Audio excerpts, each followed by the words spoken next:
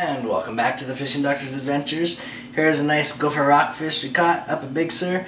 This is about a 13-inch specimen. They don't get a whole lot bigger than this. One of the smaller rockfishes we have here in California. So we're going to go ahead and fillet them up. Today we'll use a Rapala electric fishing knife and pretty much just fillet them like most other fish. Important thing is to watch out for all the sharp spines. They can cause some trauma and also irritation in your skin. They're not poisonous like the some other fish that you might catch. This fish, as the last one, has been gutted and gilled on the shore where I caught him and fed the seagulls well. So that's an important thing if you want your fish to keep fresh. And then I put them straight on the ice. So I got the fillet knife. Let's go ahead and start filleting this guy. You grab the fin, cut down to the spine, cut across behind the fins. Then I cut down behind the back, along the backbone, across the spine. These guys have really tough ribs, so you have to cut through them or cut around them.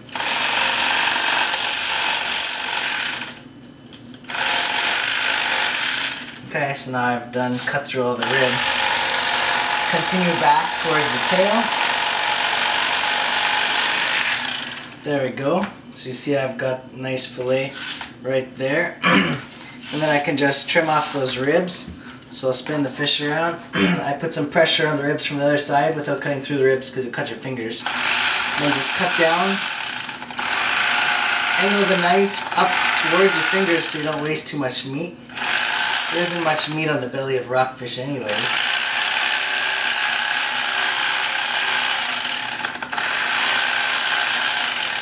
By the time you take off the bones, that's why you gotta do your best.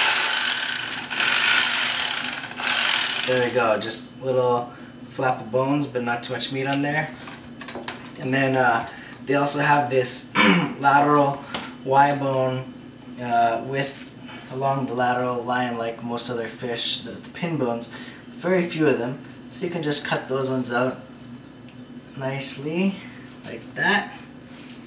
And then you can just take the flesh, cut the little entrails off, butthole, and then you just take the fillet off the skin. Now, make sure rockfish are a little bit more tender skin than the lingcod, so it's easier to cut through and you can mess up your fillet. So be gentle, don't angle the knife too much down. You gotta keep it a little bit flatter as you cut the flesh off the skin, and just slowly cut through the flesh off the skin, just like that.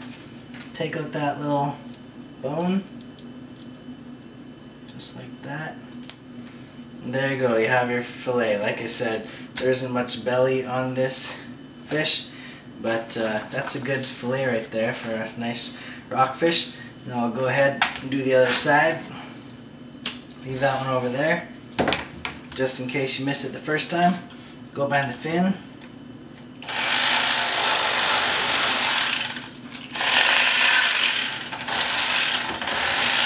Cut down along the backbone, cut through the ribs.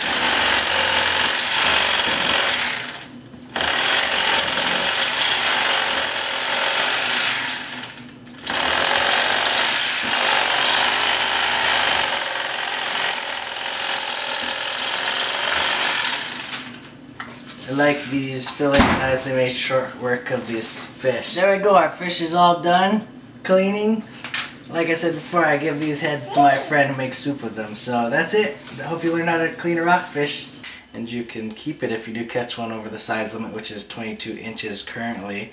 And so I'm using a Rapala electric filleting knife today, and just another filleting knife from Bass Pro Shop. So I'll show you how I fillet the fish. First of all, I just go behind the large pectoral fin, cut down to the spine, like that, cut through. Now I have some friends who like eating the extra parts of the fish, so I save it for them. So